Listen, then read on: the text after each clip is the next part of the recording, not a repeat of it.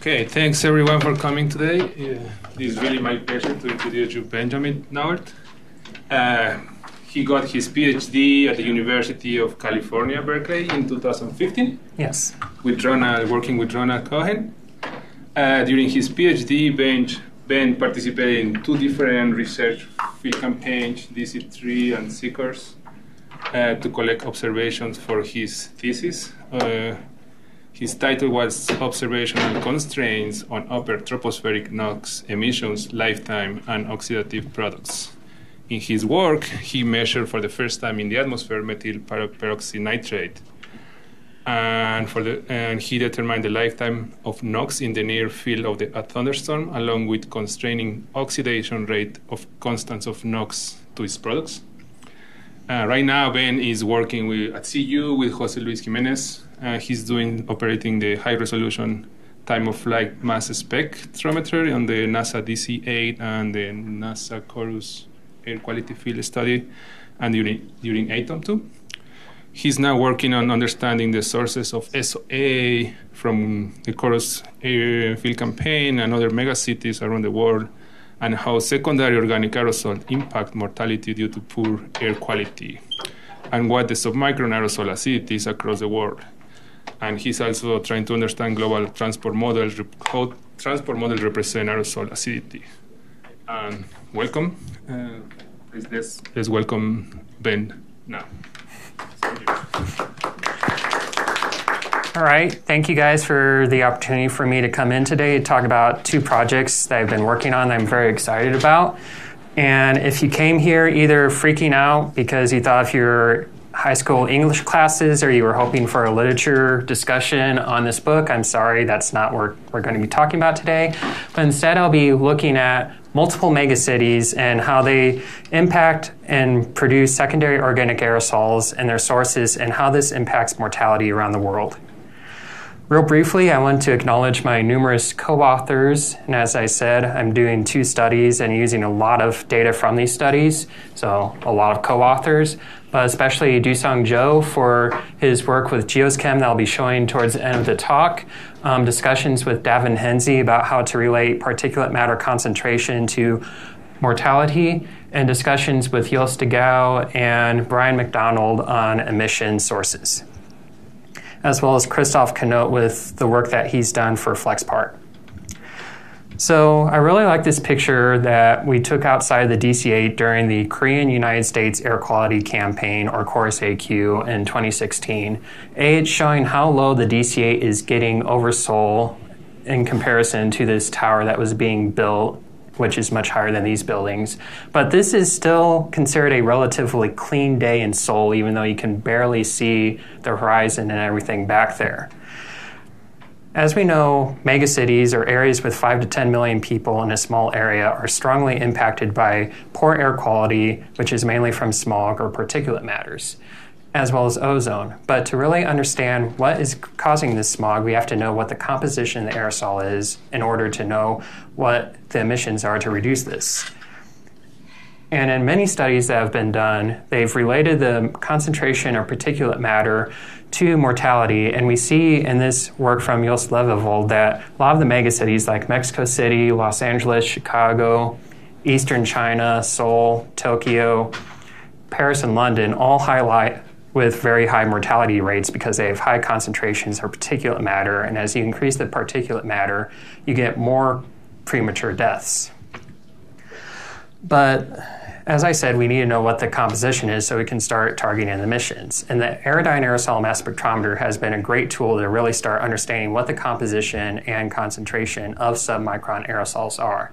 What I'm showing here is an overview of average composition and concentrations from various megacities around the world, where green is secondary organic aerosol, gray is primary organic aerosol, red is sulfate, blue is nitrate, and orange is ammonium.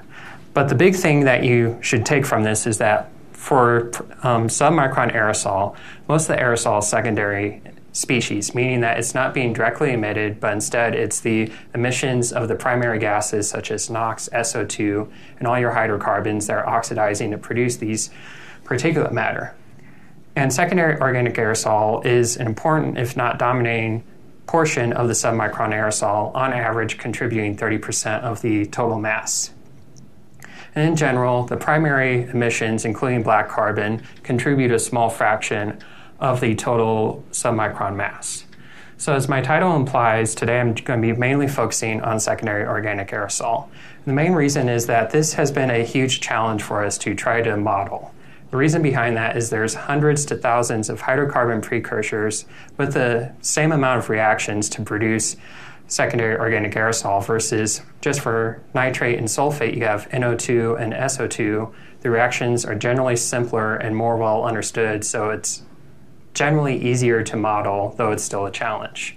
So I'm plotting here is from Alma Hajj's work in 2010, where she compared SOA observed from various campaigns to modeled. Blue, if we focus on that first, is when we just take the traditional model and assume that we're only care about aromatics and small alkanes, and that was the traditional thought that those were the main SOA precursors. And we see that across campaigns from urban to remote regions, when we just take this traditional point of view of SOA production, we were missing SOA by an order to 2 orders of magnitude. But once we started adding non-traditional precursors in the volatility basis set, including a larger range of volatility for these precursors, we started getting within a factor of 2 or 3 of the SOA predicted by models versus observed. And in 7 years' time, we're still only getting within a factor of 2. So instead of observe versus model in this paper, I switched the axes around just to confuse you, that's modeled versus observed. And again, we're still only getting within a factor of 2 of the observations, and only after 1 day of aging in the model, we're starting to get within the uncertainty of the AMS. So there's still a lot of uncertainty on the production and sources of secondary organic aerosol. And a big reason behind this is the debate of the main gas phase precursors of secondary organic aerosol. So Chris Kappa, in his 2016 paper, he looked at different assumptions about how you lose VOCs to Teflon walls, which are used to calculate SOA yields and production. So this was assuming no loss, low losses, and high losses. And he then ran this model for central Los Angeles, but the big takeaway from this figure is that their predictions is that most of the SOA was coming from biogenics, with a small fraction from aromatics, and a negligible amount from semi and intermediate volatile organic compounds. And these are compounds that many people in the community are hypothesizing are the main sources of SOA. But Patrick Hayes, in a different paper, had a very different conclusion, where he said that most of the SOA was coming from semi-volatile and intermediate volatile organic compounds, and basically nothing from biogenics. So there's this debate going on of how much biogenics play a role in urban areas, and how important is IVOC and SVOC for urban areas for SOA production.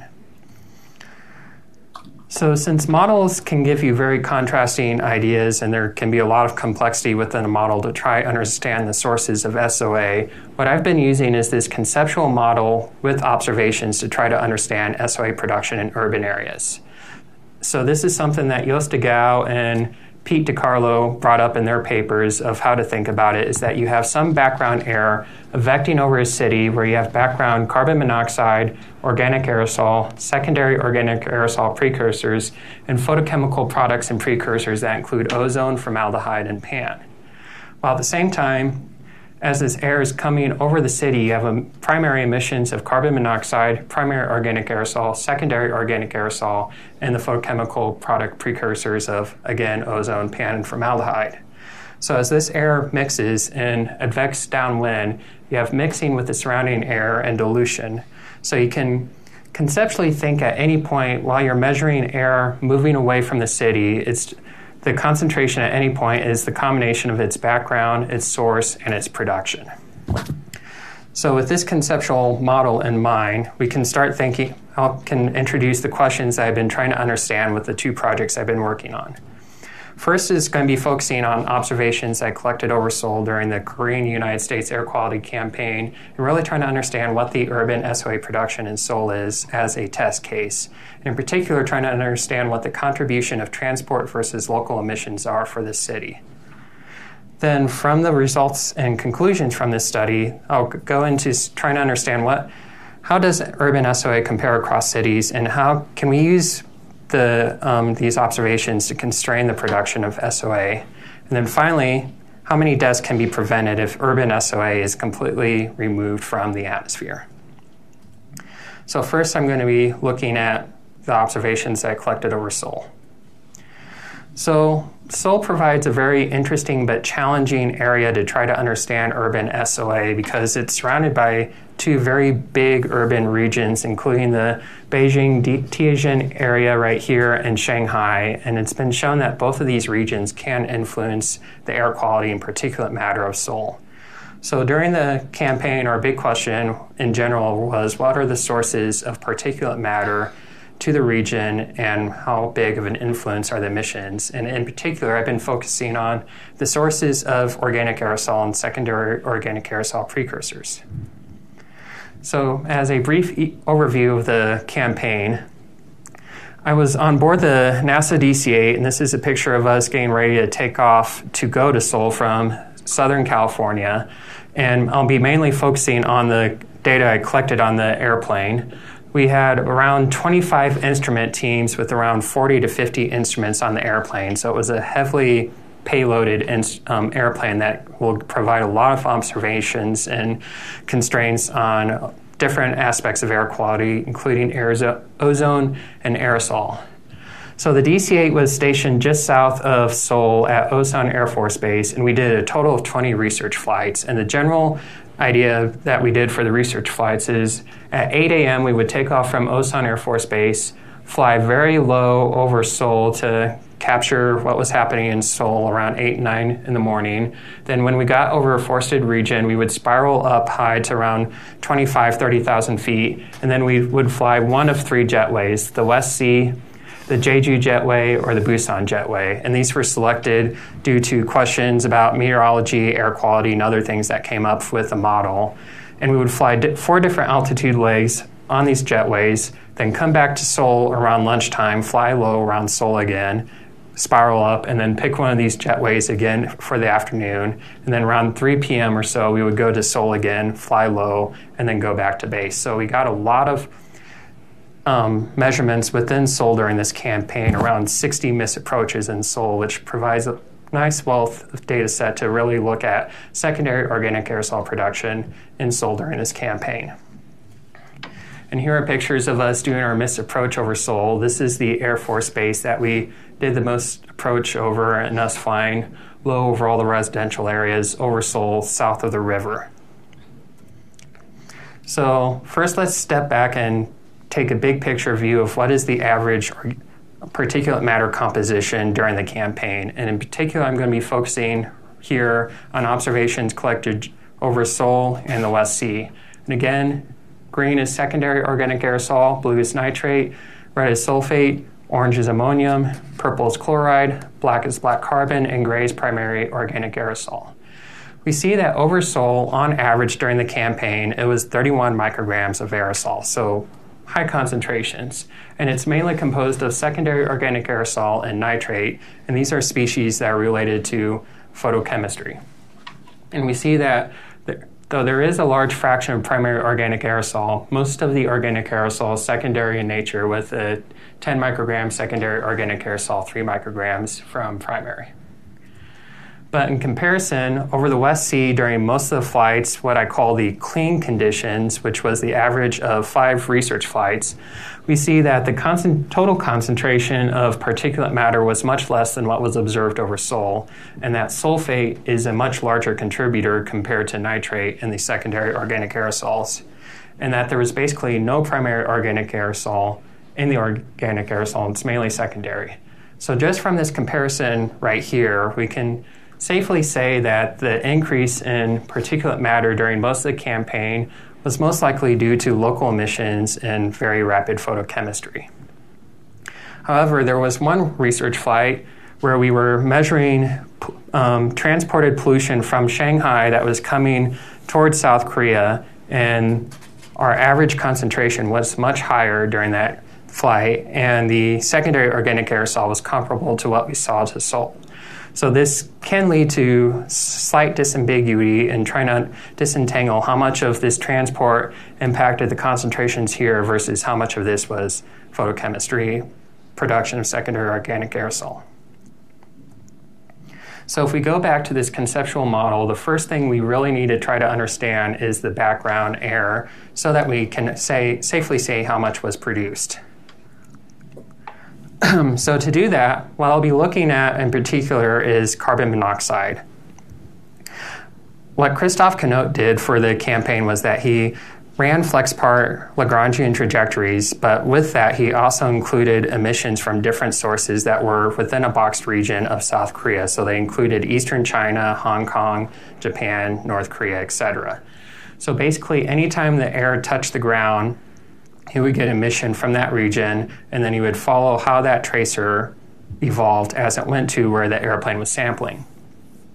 These calculations provided an opportunity for us to calculate how much the air we were sampling was South Korean in nature versus foreign influence. The one drawback with these calculations, though, was that he did not include hemispheric background.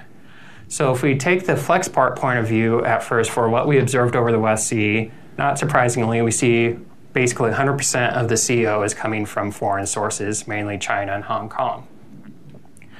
But with the observations, there's obviously a hemispheric background perspective with that. So what I did was I took NOAA observations of carbon monoxide in Mongolia and Western China, which are all upwind of urban regions, and calculated what the average CO background was from those regions. And during the campaign, it was 140 ppBV, and it was that concentration for the last 6 years, so it's very constant.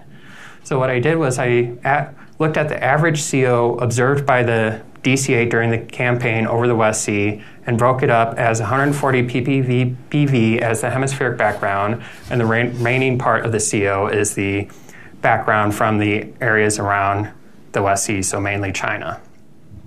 And then with the calculations from FlexPart, I was able to calculate what the dilution rate of CO is with the surrounding background air as it goes to Seoul.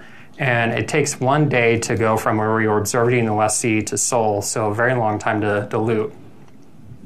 So with those calculations, the hemispheric background obviously remained constant, but then the CO from the surrounding regions went down 60 ppBV, so the total background was around 200 parts per billion by volume. So then the remaining CO that we measured over Seoul had to be from local emissions, which is what is shown here. Then the final constraint that FlexPart provided is that it could show if the signature of CO from foreign regions was changing as the air was aging. If it was changing as the air was aging, it would indicate that there was unequal contribution of foreign sources during the campaign, whereas if it remained constant, the background relatively remained constant during the campaign. And that's what I'm showing here is that the fraction of CO from South Korea versus foreign regions versus oxidation of the air remained relatively constant. So we could, to first order, safely assume that the CO background was relatively constant during the campaign. So now that we have an idea of the CO background, we can start looking at the production of organic aerosol in other species. So how this conceptually works is, I'm showing a figure here from Jason Schroeder from the winter campaign where he nicely demonstrates how to think about enhancements of organic aerosol and enhancements of CO in a plume. So this was a flight where they were sampling New York City plume as it was leaving New York City and heading towards the Atlantic Ocean. And they were in background air, and then suddenly they hit a plume, and then they were background air again, where green is organic aerosol and black is carbon monoxide.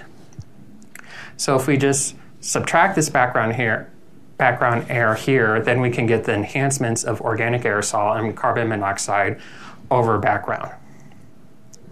And that's what is this figure showing here. So this delta OA is the enhancement of OA over background, and this delta CO is the enhancement of CO over background. And the reason we divide OA by CO is to account for any dilution that will happen in mixing of the air, as the oxidation or production of CO is much slower than the dilution rate of CO with the surrounding air. And we call this the dilution-corrected concentration. And then we plot this versus photochemical age, which is just a relationship of pick your favorite trace species out there, and it just gives you a marker of the OH exposure, so how much chemistry has happened to that air. So for KORUS-AQ, we see that for the primary organic aerosol, it remains very constant and flat, as one would hope that you're not getting new emissions of primary organic aerosol as you sample more aged air. But what that also indicates is when you plot the total OA concentration versus photochemical age, this growth in the concentration is all due to production of secondary organic aerosols. And in comparison with other megacities around the world, where again, this is the dilution-corrected OA concentration versus photochemical age, and green is the observations from Seoul. And all the lines are from various megacities that have been measured around the world, including Mexico City, Los Angeles, and China and Beijing. We see that the production is much higher and typically more rapid than what's been observed in many cities around the world, including what's been observed in China in the dark purple or the light orange. And even during the campaign, if we calculate the dilution-corrected OA concentration over the West Sea during the one transport event where they had we measured very high concentrations, the value is still much lower than what was observed over Seoul. So this strongly suggests that the production of secondary organic aerosol over Seoul during most of the campaign was due to local emissions and chemistry. However, there could be different sources of chemistry, being aqueous, nighttime chemistry, or daytime chemistry. So the next thing I looked at was how secondary organic aerosol correlated with other photochemical species. So what I'm plotting here is a time series of secondary organic aerosol in green, and then you'll be seeing ozone in gray, formaldehyde in blue, pan in yellow as a big diamond, and the sum of all peroxynitrates in yellow as a small diamond. And this is from various MIST approaches that we did during KORUS-AQ. And you see that the time series of secondary organic aerosol with all these photochemical species is very similar, and then on average during the entire campaign, there is a robust correlation of secondary organic aerosol with ozone, formaldehyde, pan, and the sum of peroxynitrates.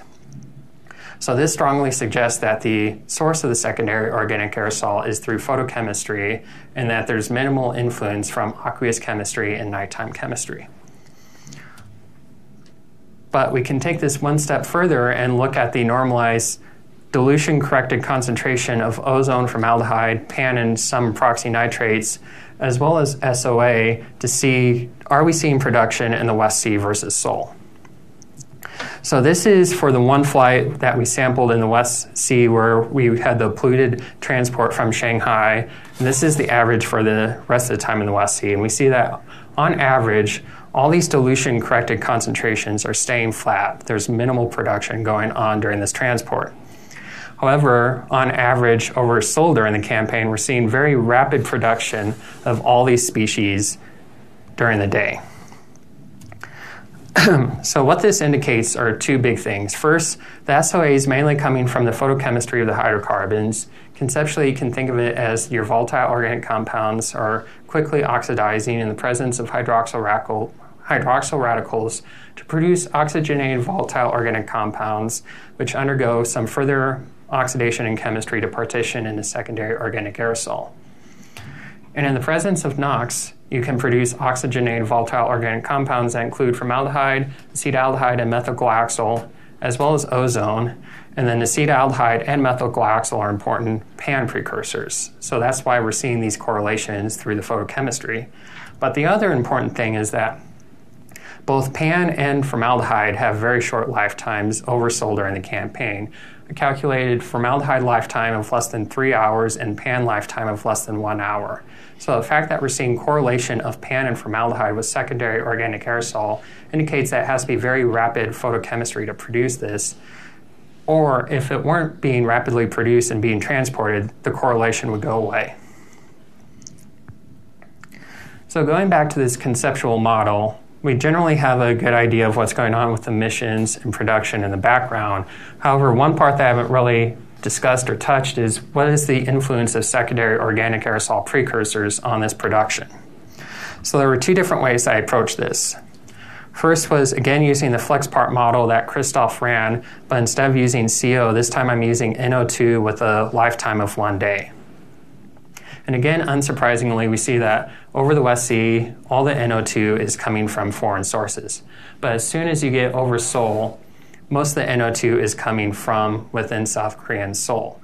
The fact that NO2 has a lifetime of 1 day or less is a good surrogate of other hydrocarbons that we think are important precursors to produce secondary organic aerosols. The fact that we're seeing only basically all the NO2 coming from Seoul would indicate a similar trend for the important hydrocarbons to produce secondary organic aerosols over Seoul. But we had another method to further validate this. So we flew the potential aerosol mass oxidation flow reactor, or OFR. This is something that our group has been working with Aerodyne and Bill Brune on developing and trying to understand the chemistry. And Brett Palm was here, I think, about a year ago giving a seminar on this. But to go over the general idea of the chemistry again, it's basically a flow reactor where you introduce VOCs and secondary organic aerosol into the reactor with UV lights that produce hydroxyl radicals. These hydroxyl radicals react with your volatile organic compounds to produce oxygenated volatile organic compounds that condense to the secondary organic aerosol. So then the difference in the amount of SOA that you're producing in this flow tube versus outside will tell you the potential amount of aerosol that could be made in that air.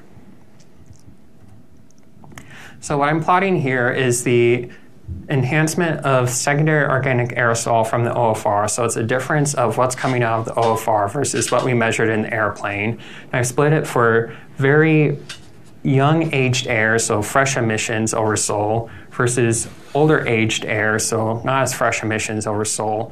And during the campaign over Seoul, on average, we're seeing around a 7 microgram enhancement of secondary organic aerosols over Seoul, which is significantly higher than what we observed over the West Sea by a factor of 3.5 to 4.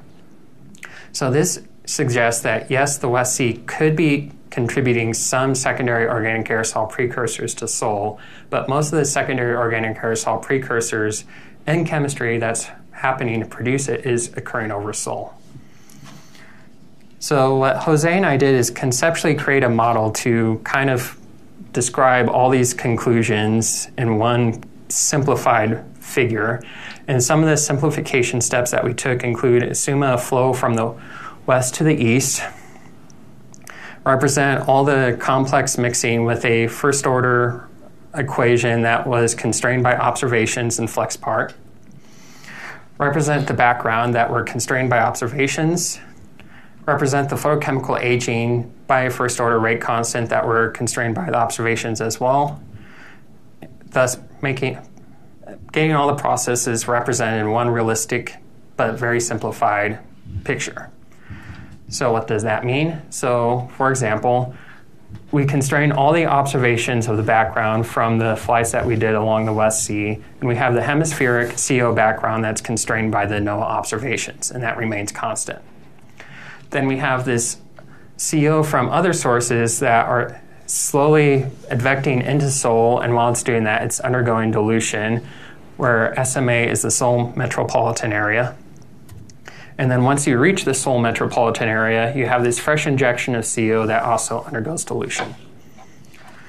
For organic aerosol, it's a little more simple because you generally have no hemispheric background of organic aerosol. So all the background is due to the sources upwind of Seoul. And again, that's undergoing slow dilution as it's effecting into the Seoul metropolitan area. Then you have fresh injections of your primary organic aerosol that undergoes dilution, and your injections of your SOA precursors that rapidly undergo photochemistry and then start undergoing dilution. And you see that this rapid photochemistry leads to a maximum of the secondary organic aerosol and total organic aerosol concentrations in the Seoul metropolitan area. And you have a similar picture for nitrate aerosol and formaldehyde.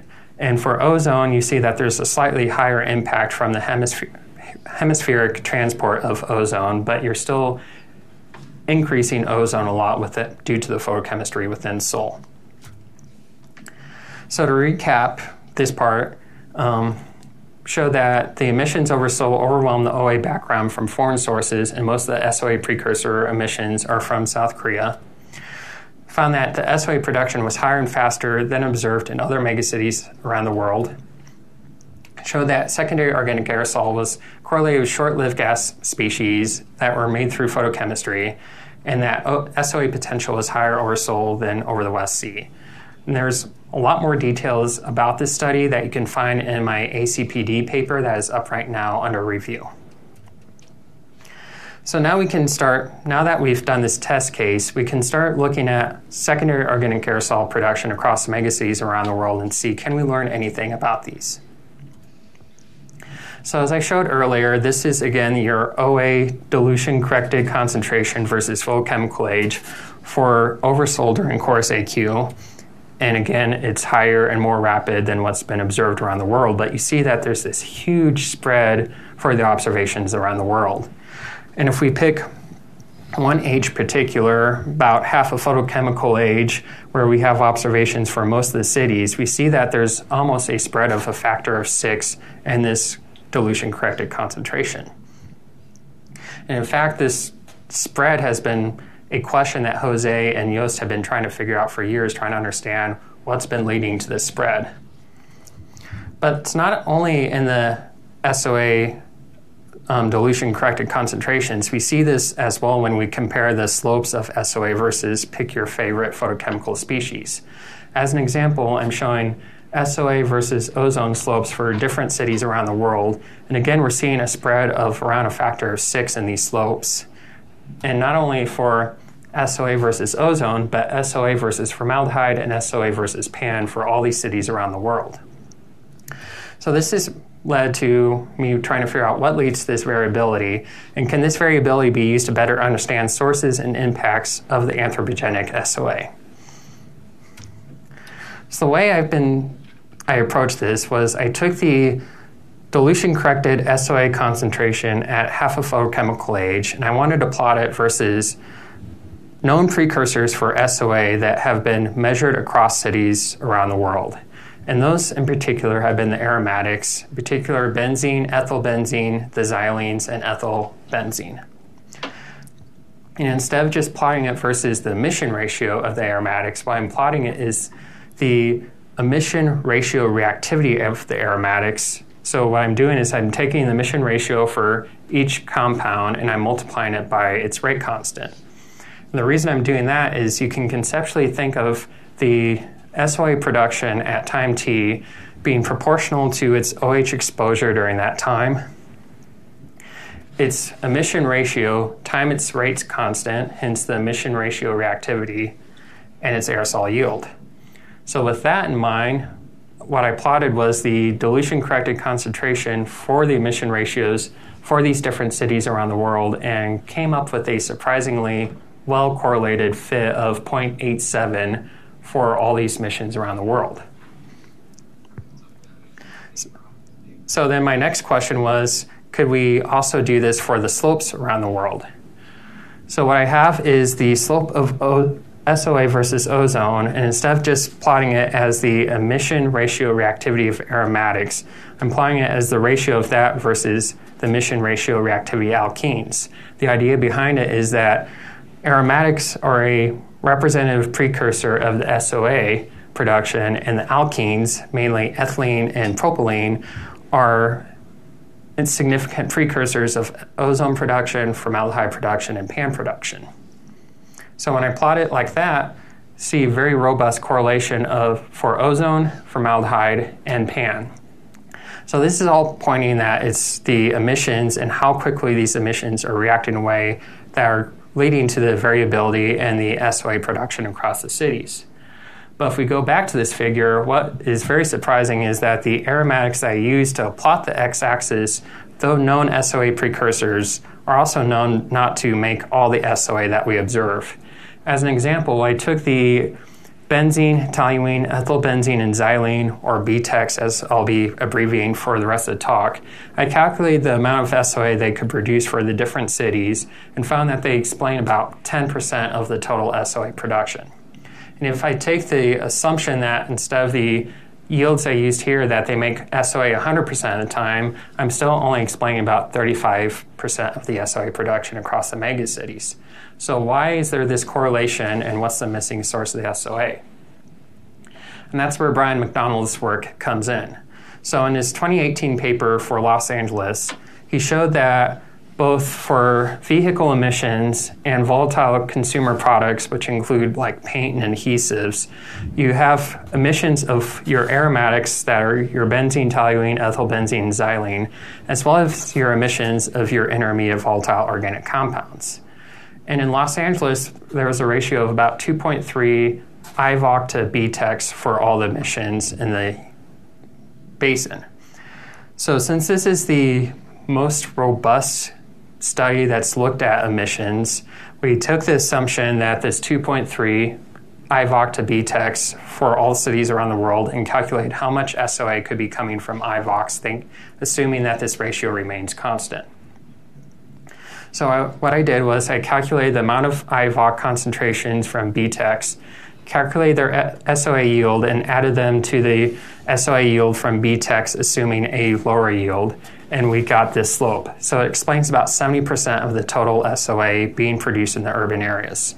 So yeah, there's still a missing 30%, which could come from like biogenics, other aromatic compounds that aren't intermediate volatile organic compounds and things like that. But in general, this approach is able to explain and identify the variability and explain what's going on with SOA production. So with that, we can start trying to probe to see how many deaths could be reduced if we were able to eliminate these precursors of SOA in urban areas. So the way that we do this is we use the simple model, which is something that Alma Hodgick and Jose Jimenez introduced in 2011, and Patrick Hayes further explained in his 2015 paper. And the idea behind that is you take your dilution-corrected SOA concentration, plot it versus time, and then you constrain a first-order production rate of SOA with the observations as shown here. And then you take this constrained equation and you can put it in a chemical transport model to more realistically represent the SOA concentration in urban areas. So this is what Dusong did for GEOS-Chem version 12, and what I've plotted here is the total average PM 2.5 as modeled at the surface of GEOS-Chem. And we see that there's high concentrations over Sahara Desert, high concentrations in India and China, so things are making sense where the concentrations are. But then if we look at how much of the urban SOA composes the total particulate matter, we see that the regions of high urban areas start really highlighting, especially downwind of these regions.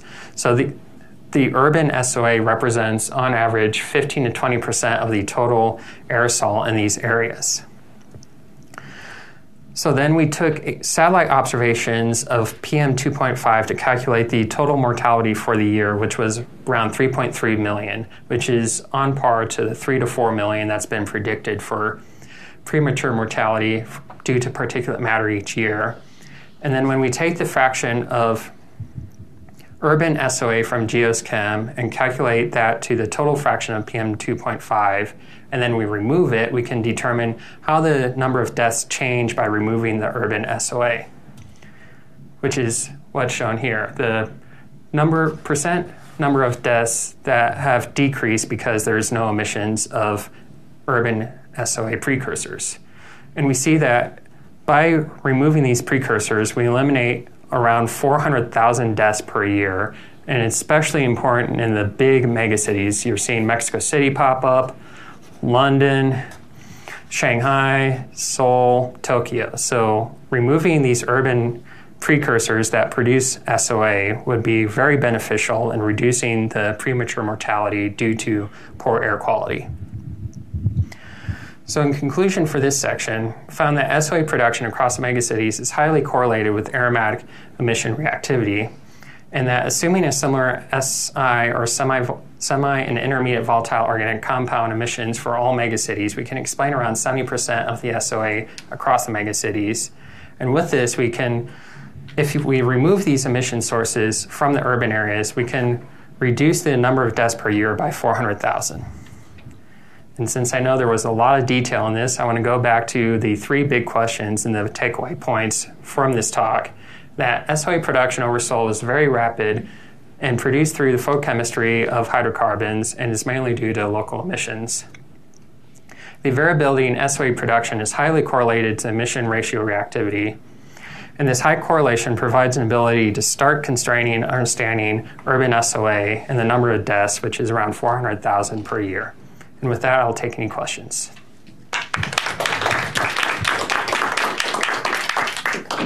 Great, Brent. Are there any questions? Do I have to use that? Yes, we have to use the mic. Thanks, Ben. That was a great talk. Okay, I have a couple questions, but my first question, can you guys hear me? Yeah. Okay. My first question is, your very first slide, you showed that there were clean days. Do you have anything in your model to describe why there's variability? So what is causing the variability? Why are there some days that are super, super dirty and other days that aren't? And does that mean that you actually have represented in just your Korea data all of the variability that you see all around the world? So with the Korean data, with the flight observations, there was not enough data to separate clean versus dirty. Once I started doing that, it became very noisy and the statistics were just going out of whack. It's a question that we have been working as a science team for the final report, because that's one of the big questions that the government and policy people have been asking, is why these days are clean and these days are dirty. Our general hypothesis right now is that the clean days tend to be associated when it's surprisingly stagnant. And the reason behind that is that you have bigger boundary layer, so you're not able to build up as much aerosol. And even though it's staying there for a while, it's just not building up to the concentrations that they care about. But during non-stagnant days, which typically are associated with cold fronts and clouds and more aqueous type chemistry, you're bringing pollution in from China, which can act as a catalyst to increase the concentration of the aerosols from the local emissions. So I've been taking the average of the entire campaign, which will include the variability of the clean and dirty days. But if you look at the clean days versus dirty days, the error bars increase a little bit. But in general, I've been trying to get the variability by just looking at the average. Okay. The other question I had was, when you are calculating our aromatics to delta CO, are you trying to estimate what the actual emission ratios would be, or are you using what's measured at the plane? I'm using the actual emission ratios because the conceptual model I'm trying to say is that what we're looking at is the integrated production. So I don't care about what's happening at that point in the airplane, because that's not representative of the total history of the air. So the emission ratio reactivities are the actual emission ratios that have been reported by some people in this room, but it's also been values that I've calculated when the values aren't there for the airplanes by taking the account of how much hydrocarbon was lost during that time before we sampled it. Thanks. Thank you. Are there more questions?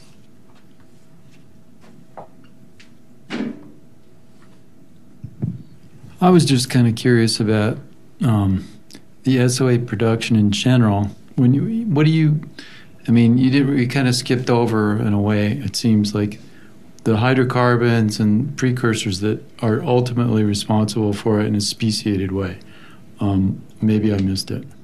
I didn't talk about it because I was trying to figure out how to fit it into the talk, and then I just felt like it would be easier as a supplement discussion later.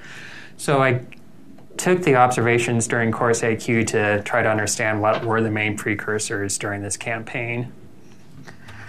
So what I've plotted here is the observed OA dilution corrected value, and then the contribution from various VOCs that I calculated using observations on board the DC-8, taking the photochemical age into account. So I'm trying to calculate how much SOA was produced from these hydrocarbons from the point of emission. We find that the biogenics in green, alkanes in orange, and very small alkenes in blue make a very small fraction. These alkenes right here are mainly from styrene. So styrene was there was a lot of styrene in Seoul, and it being an aromatic is very good at making SOA. Then this is benzene and ethylbenzene right here, and then toluene is making up a large fraction, and then the xylenes and trimethylbenzene. So between trimethylbenzenes, xylenes, toluene, and benzene, you can explain about 1/3 of the SOA production over Seoul. And then the rest of it I'm attributing to semi and intermediate volatile organic compounds that I estimated a couple different ways from what's been reported in literature and found that they can explain about another 1/3 of the SOA. So my perspective is that SI VOCs are the important species from what I calculated for KORUS-AQ and then what's been calculated in Los Angeles and Mexico City and other places, and that biogenics are minor. Okay, that was going to be my second question. Okay. There's one city that I'm looking into still that they say biogenics are important, and that's London during their campaigns. I'm trying to figure out how I can better constrain it because they estimate maybe 30% of the SOA is coming from biogenics, and I'm trying to see if I can constrain it to be that value as well, or higher or lower. Can you go back just to that your last slide then? So, okay. Is that surprising to you? I'm looking at the variability in SOA production. Right. I mean, it looks good. I mean, you've closed the gap there with what you've done, but there's a lot of assumptions in a way there, right? Right. The biggest assumption is that the IVOC emission ratio is ratio to benzene, toluene, ethylbenzene, xylene is constant, and we agree that's a huge assumption, but there is currently no databases like what Brian produced for CalNext. He's been in discussions with us about creating a similar database for all the cities, and we realized that that would take about 10 years of a couple postdocs jobs to get that. Yeah. So this is our best estimate at the moment. Fair enough. Thanks. Are there more questions? I actually have a quick question. In the ratio that you showed, in the other slide you showed at about 0.4 photochemical age, it was decreasing, and then it increased again in the ratio, in the organic aerosol ratio to CO ratio. Oh, that would just be due to variability in the measurements. So there's just some variability when you're flying that might not be getting everything that is in the boundary layer versus outside the boundary layer, and other things that can just draw things down. So I would call that natural variability. There are more questions? If not, let's thank Ben again.